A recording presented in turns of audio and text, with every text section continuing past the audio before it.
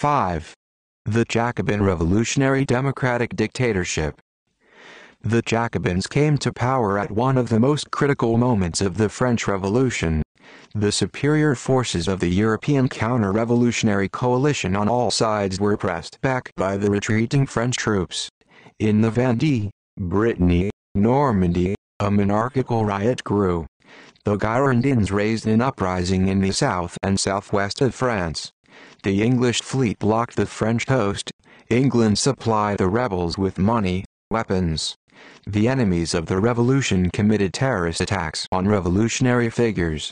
July 13, 1793, the intrepid revolutionary, friend of the people Marat, was treacherously murdered by noblewoman Charlotte Corday.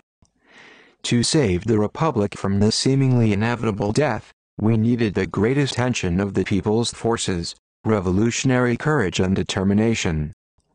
In organizing the struggle against foreign intervention and internal counter-revolution, the advanced bourgeois revolutionary Jacobins boldly relied on the broadest masses of the people, on the support of the multi-million-strong masses of the peasantry and the masters of plebeian.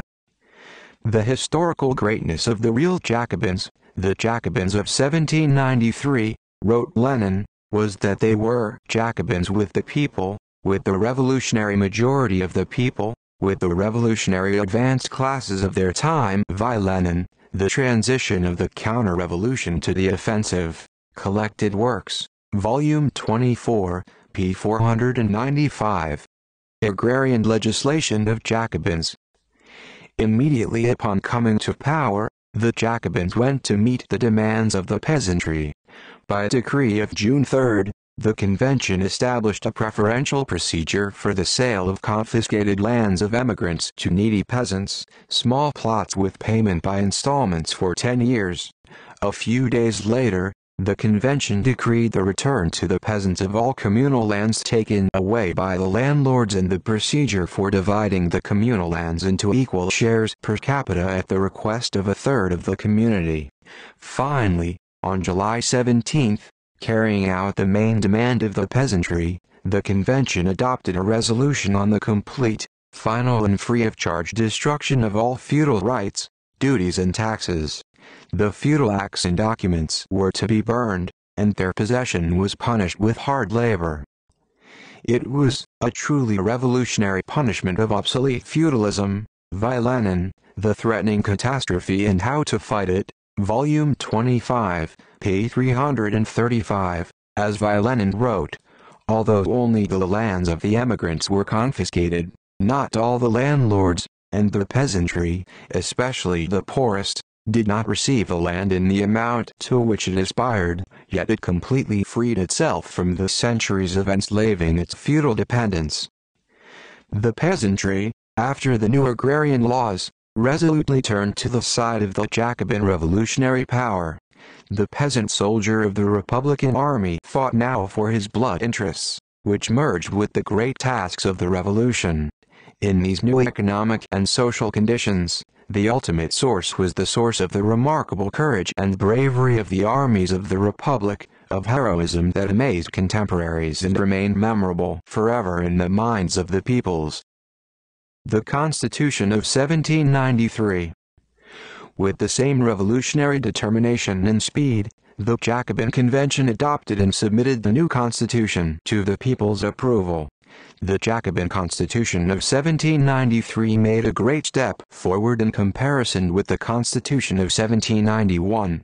It was the most democratic of the bourgeois constitutions of the 18th and 19th centuries. It reflects the ideas of Rousseau, which so fascinated the Jacobins. The Constitution of 1793 established a republican system in France. The supreme legislative power belonged to the Legislative Assembly elected by all citizens, men who have reached the age of 21. The most important draft laws were to be approved by the people at primary assemblies of voters. The highest executive power was granted to the executive board of 24 people. Half of the members of this council were annually updated.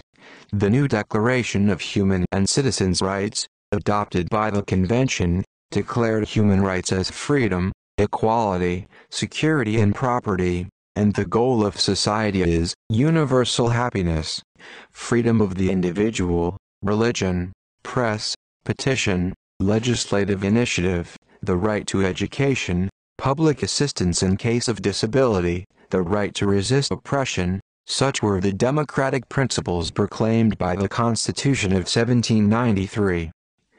The Constitution was put on the approval of the people, primary assemblies of voters, and approved by a majority vote. Revolutionary government. The violent class struggle, however, forced the Jacobins to abandon the practical implementation of the Constitution of 1793. The extreme tension of the external and internal situation of the Republic, which fought numerous and irreconcilable enemies, the need to organize an army, mobilize the entire people, break down the internal counter-revolution and stamp out treason required a strong centralized leadership. Maximilien Robespierre. Portrait of the work of an unknown artist. In July, the convention renewed the previously created Committee for Public Salvation. Danton, who had previously played a leading role in the committee and increasingly displayed a conciliatory attitude towards the Girondins, was removed. In the composition of the committee, at various times, they were chosen to discover Robespierre's unyielding will to suppress the counter-revolution and full of the revolutionary energy and courage of Saint Justin Coutin. Outstanding organizational talent in the creation of the armed forces of the Republic was shown by a prominent mathematician and engineer, Carnot, elected to the committee. The actual head of the Committee of Public Rescue was Robespierre, raised by Rousseau's ideas, a man of strong will and a shrewd mind, intrepid in his struggle against the enemies of the revolution, far from any self-serving calculations. Robespierre, incorruptible, as he was nicknamed, gained immense prestige and influence, became in fact the leader of the revolutionary government. The Committee of Public Salvation, accountable to the convention, turned under the leadership of Robespierre into the main body of the Jacobin dictatorship. All state institutions in the army were subordinate to him. He belonged to the leadership of domestic and foreign policy, the defense of the country. A major role was played also by the reorganized Committee for Public Security, which was entrusted with the task of combating internal counter-revolution. The convention and the Committee for Public Salvation exercised their power through mediators from among the deputies of the convention, who were sent to places with extremely broad powers to suppress the counter-revolution and implement the activities of the revolutionary government. The commissars of the convention were also assigned to the army, where they carried out a great deal of work, looked after the supply of troops with everything necessary, controlled the activity of the commanders, ruthlessly dealt with traitors, directed agitation, and so on. The local revolutionary committees had great significance in the system of the revolutionary democratic dictatorship. They monitored the implementation of the directives of the Committee for Public Salvation, fought against counter-revolutionary elements, helped the Commission's commissioners in carrying out the tasks that they faced. A prominent role in the period of the revolutionary democratic dictatorship was played by the Jacobin Club with its ramified network of branches, provincial clubs and people's societies. The Paris Commune and the committees of 48 sections of Paris also enjoyed great influence. Thus, a strong centralized power in the hands of the Jacobins was combined with a broad popular initiative from below. The powerful movement of the masses, directed against the counter-revolution, was led by the Jacobin revolutionary democratic dictatorship. Universal maximum. Revolutionary terror. In the summer of 1793, the food situation of the Republic was aggravated. Urban bottoms were in great need. Representatives of the plebeians, in particular, Rabid, criticized the policy of the Jacobin government, as well as the Constitution of 1793, believing that it does not protect the interests of the poor. Freedom, said Jacques Roux, is an empty ghost, when one class can impoverish another class with hunger with impunity. Madmen demanded the introduction of a universal maximum, the death penalty for speculators, and the intensification of revolutionary terror. The Jacobins responded to the criticism of the rabid by repression. In early September, Jacques Roux and other leaders of the rabid were arrested. In these repressions against the representatives of the people, the bourgeois nature of even such courageous revolutionaries as the Jacobins affected. But the plebeians remained the most important fighting force of the revolution. On September 4-5, large street performances took place in Paris. The main demands of the people, including the workers who took an active part in these speeches, were universal maximum, revolutionary terror, assistance to the poor. Seeking to preserve an alliance not only with the peasantry, but also with urban plebeians, the Jacobins met the requirements of the sans-culottes. On September 5, a resolution was passed on the organization of a special revolutionary army for carrying out everywhere, where necessary, revolutionary laws and measures of public salvation, as decreed by the convention. The tasks of the revolutionary army included, among other things, the promotion of food supplies to Paris and the fight against speculation and concealment of goods. On September 29, the convention decreed the establishment of firm prices for basic foodstuffs and consumer goods, the so-called universal maximum, to supply Paris, other cities and the army with food. Since the fall of 1793, the practice of requisitioning grain and other food products has been widely practiced. At the end of October, the Central Food Commission was created, which was supposed to manage the supply of business and monitor the maximum. In addition to the local authorities, the units of the Revolutionary Army, consisting of the Parisian sans-culottes, also made bread requisition in the villages.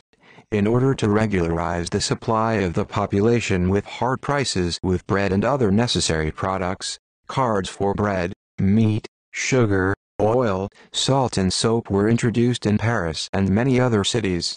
A special resolution of the convention allowed baking and selling bread of only one kind, bread of equality. For the speculation and shelter of food, the death penalty was established. Under pressure from the lower classes, the convention also decided to put terror in the order of the day. On September 17, a law was passed on suspicious, extending the rights of revolutionary bodies in the struggle against counter-revolutionary elements. Thus, in response to the terror of counter-revolutionaries, revolutionary terror was strengthened. Soon they were brought to trial by the Revolutionary Tribunal and executed. The former Queen Marie Antoinette and many counter-revolutionaries, including some Girondins. Revolutionary terror in various forms was also used by the commissioners of the convention to suppress the counter-revolutionary movement in provincial cities and departments, especially where counter-revolutionary uprisings took place. Revolutionary terror was the effective means that enabled a revolution to actively defend itself against its numerous enemies and to overcome their onslaught in a relatively short period of time. Revolutionary terror was directed not only against the political, but also against the economic counter-revolution. It was widely used against speculators, buyers and all those who, violating the law of maximum and disorganizing the supply of cities and the army with food, played into the hands of the enemies of the revolution and interventionists. The historical significance of the Jacobin terror of 1793–1794. Remarked subsequently A.I. Herzon.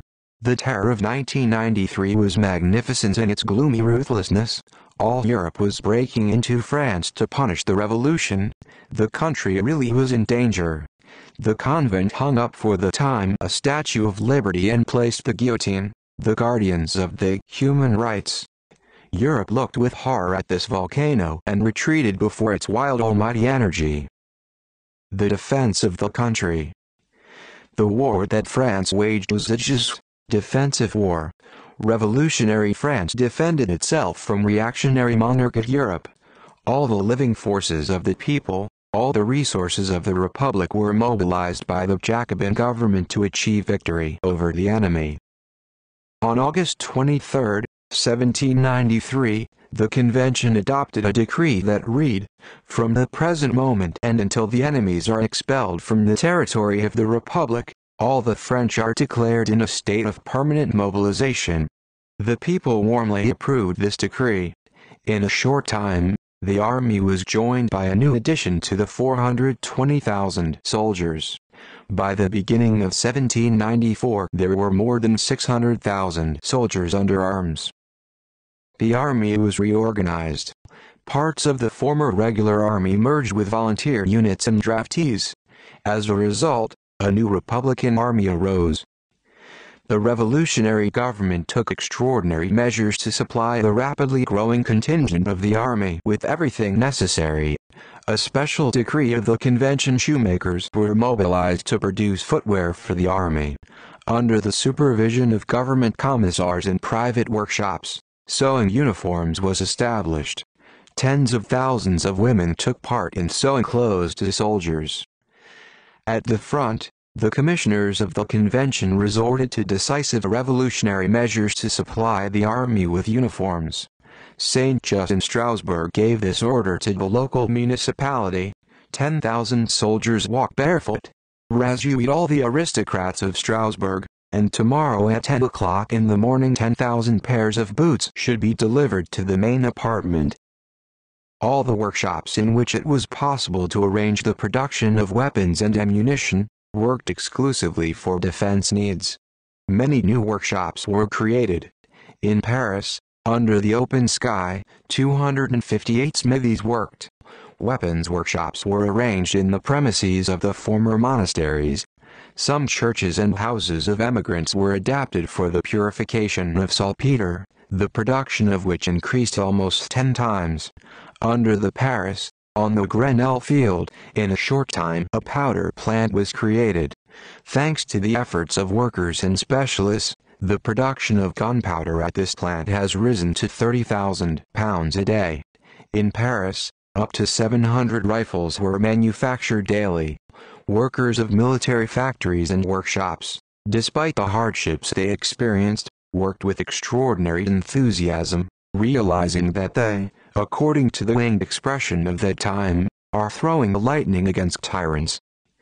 The military ministry was headed by Colonel Bouchat, distinguished by his courage and devotion to the revolution.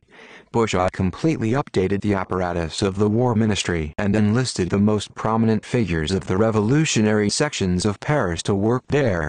The Committee of Public Salvation paid special attention to strengthening the command staff of the army. The commissars of the convention, cleansing the army of counter-revolutionary elements, boldly put talented revolutionary youth to the posts of leadership. The Republic's armies were led by young, outgoing people, military commanders. Former groom Lazare Gauche, who began his service as a soldier who took part in the capture of the Bastille, at the age of 25 became a divisional general and commander of the army. He was the embodiment of an offensive impulse. "If the sword is short, you just have to take an extra step," he said. General Marceau, who died at the age of 27, for his bravery, named the Lion of the French Army in the order of the Committee of Public Salvation, began his life as a simple scribe. General Kleber, a talented commander of the Revolutionary Army, was the son of a mason. General Lun, by origin a peasant. Jewel worker Rossignol, a participant in the capture of the Bastille, was appointed general and placed at the head of the army in the Vendée. The new generals of the Republican Army boldly applied revolutionary tactics based on the speed and swiftness of the strike, mobility and maneuverability, the concentration of superior forces in the decisive sector, the initiative of the military units and individual fighters. We must attack suddenly, swiftly, without looking back. We must be blinded, like lightning, and beat lightly. This was how the general character of Carnot's new tactics was determined. The soldiers were inspired by the militant revolutionary spirit. Next to men were women and teenagers. 19-year-old Rose Barreau, who called herself Barreau's Freedom, after her husband was wounded, took cartridges that were in her husband's bandolier, and participated in an attack against the enemy until the very end. There were many such examples of heroism: defeated feudalism, consolidated bourgeois freedom, well-fed peasants against the feudal countries. This is the economic basis of the miracles of 1790–1793 in the military sphere. V. Lenin, on the Revolutionary Phrase, Works, Volume 27, p. 4. Wrote V. Lenin, revealing the sources of the victories of the Republican Army, incomprehensible to contemporaries. Science and art in the service of revolution. Proceeding from the interests of the revolution, the Jacobins with their inherent energy powerfully interfered in the issues of public education, science, art. On August 1, 1793, the convention adopted a decree on the introduction of a new system of measures and weights for the metric system in France. Developed and prepared by French scientists under the leadership of revolutionary authorities, the metric system became the property not only of France, but also widely spread beyond its borders. The convention cancelled the old calendar, based on the Christian calendar, and introduced a new, revolutionary calendar, according to which the chronology began on September 22, 1792, from the day of the proclamation of the French Republic. The revolutionary government, while promoting the development of science, at the same time required scientists to help organize military production and solve other problems facing the country. The largest scientists of that time, Berthollet, Mung, Lagrange and many others, by their active participation in the organization of the defense business, brought a lot of new to the metallurgical industry, to the chemical science and to other branches of science and technology.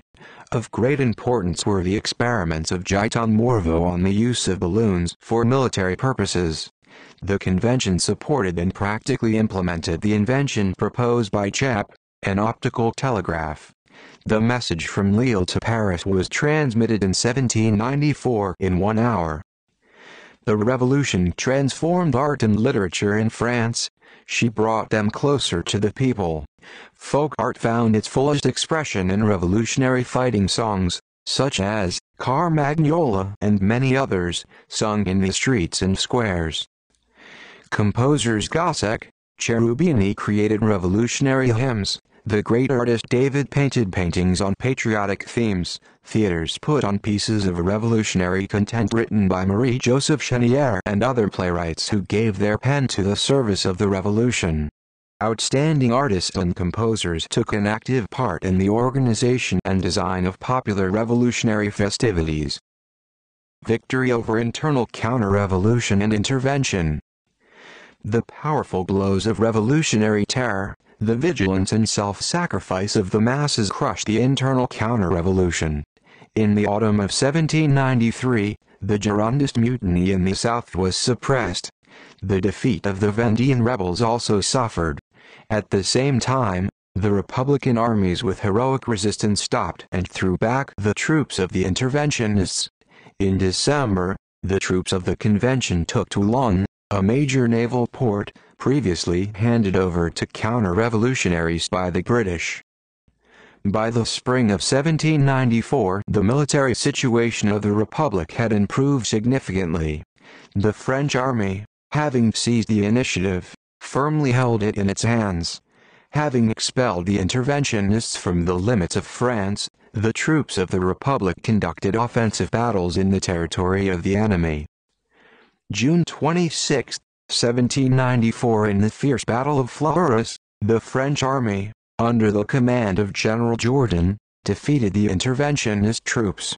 In this battle, the French first used a balloon, which caused confusion in the enemy's troops. The victory at Fleurus was of decisive importance.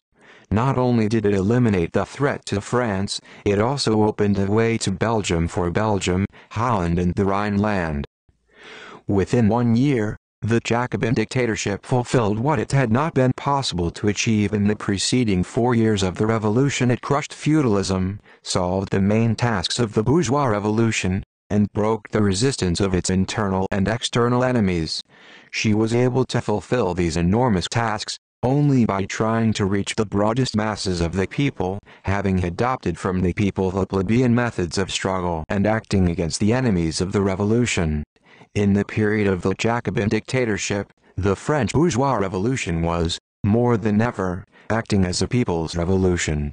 The historians of the bourgeoisie see the Jacobin fall, the historians of the proletariat see Jacobinism as one of the highest rises of the oppressed class in the struggle for liberation. Why Lenin can the working class be intimidated by Jacobinism? Works, Volume 25, p. 120, wrote Lenin.